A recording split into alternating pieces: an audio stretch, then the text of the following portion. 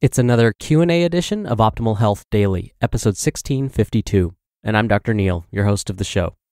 Welcome back to another Friday show where I answer your questions. On all the other days, I read health and fitness blogs to you, kind of like an ongoing audiobook, with permission from the authors, of course. And once a month, usually during the first Q&A episode of the month, I mention a bit about my background and my credentials so you can better understand where my perspectives come from. And given this is the first Q&A of the month, it's time. Now, I've always been obsessed with Batman. Oh, speaking of which, I'm extra excited today since the newest Batman film comes out today. Anywho, I wasn't always interested in nutrition, exercise, health, and wellness, but being diagnosed with a chronic disease at the age of 19 definitely changed my life's purpose. It was then that I decided to focus my attention on helping others so that no one else had to experience a chronic disease diagnosis like I did. But in order to do that, I wanted to be sure I had some credibility. So this is not meant to be a humble brag, but instead gain your trust. I received both my master's and doctoral degrees in public health. And to really cover all of my bases, I also became a registered dietitian nutritionist, a certified health education specialist, and a certified exercise physiologist through the American College of Sports Medicine. I've also been teaching in higher education for over 14 years, and I'm currently faculty within the California State University system. I've published peer-reviewed studies, presented at national conferences, and have been interviewed by over 70 different media outlets for my expertise on basically all the stuff I talk about on this podcast. So all of this to say that when I provide my commentary after each episode and answer the questions you send in, I hope you feel as though it's coming from a place of truth. My only intention is to help you feel your best. Now, before we get to it, research increasingly shows that a healthy gut microbiome is crucial to a healthy life.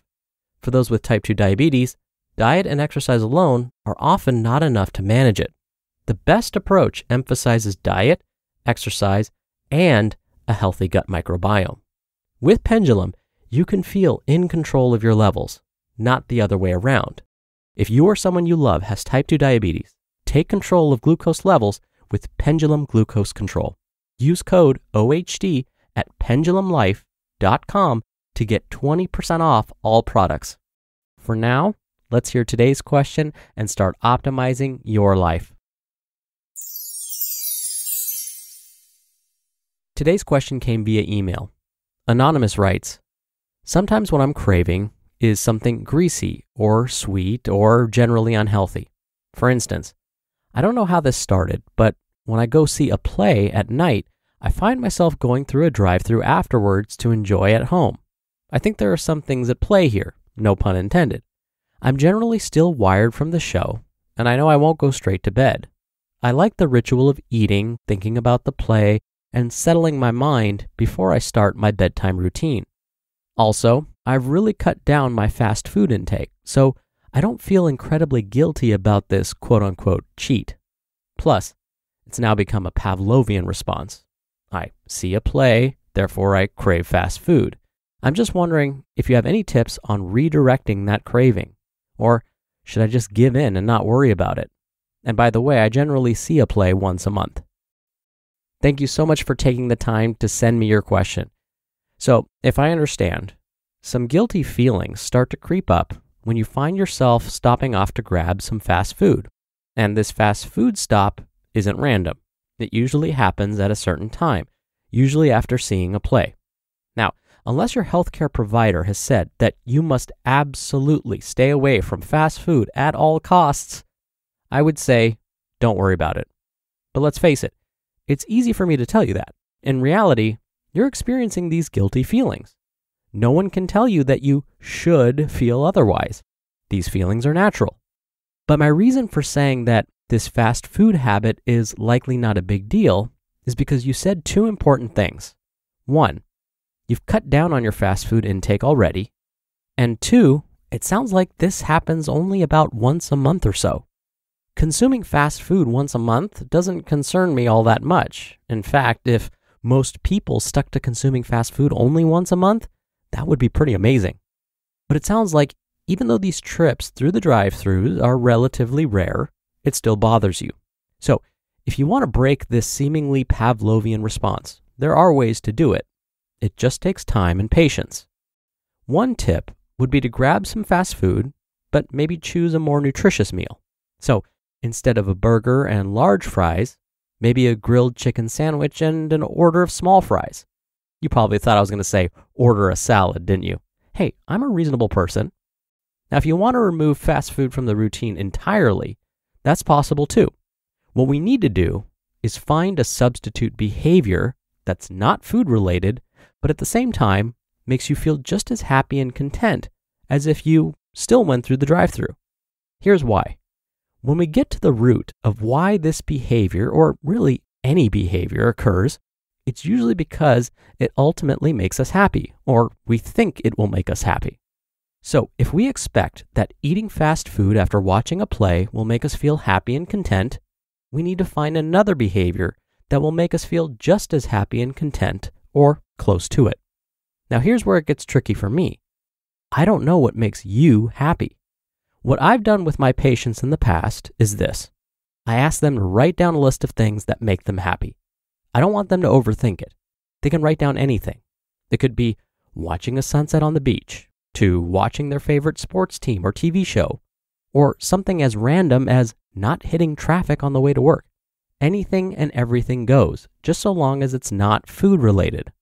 I then have them choose 1 or 2 items from the list that they think they could substitute in place of the habit they want to change.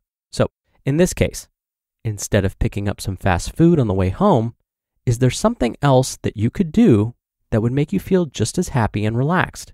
Or maybe even happier? Make a list and see what comes of it. Have a friend, partner, or family member help you.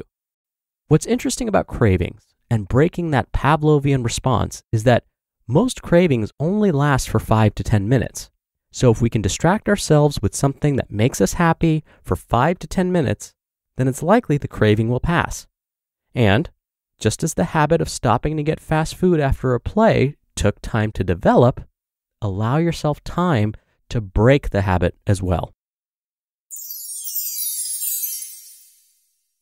Now, if you haven't heard, Mel Robbins, a best-selling global phenomenon and one of the leading voices in personal development, is back with a new Audible original podcast, Here's Exactly What to Do, which invites you to reimagine the life you want and gives you the tools to take action. Each of the 14 episodes focuses on an attitude or situation that's holding you back. Is your confidence in need of a recharge? Is your creativity running low? Are you not carving out the right life balance? Or are you just feeling blah and can't get out of bed? In her typical no BS style, Mel cuts through the hype to deliver the simple tools you need to move forward and create positive change. These short, impactful episodes are the perfect way to take a break, take a breath, and feel truly empowered. Here's Exactly What to Do is the perfect follow-up to Start Here, her 13-topic breakdown of how to deal with whatever life is throwing at you. Available only on Audible. audible.com/whattodO. Thank you again so much for taking the time to send me your question. Now, if you want to send your questions in, you can email them to health@oldpodcast.com. That's oldpodcast.com. Or if you want your voice played on the show, come by oldpodcast.com/ask. And of course, you can always do it the old-fashioned way and call in your question. The number is 61 I love OHD. All right, that'll do it from me for today. Thank you so much for listening every day and all the way through, and I'll see you back here tomorrow where your optimal life awaits.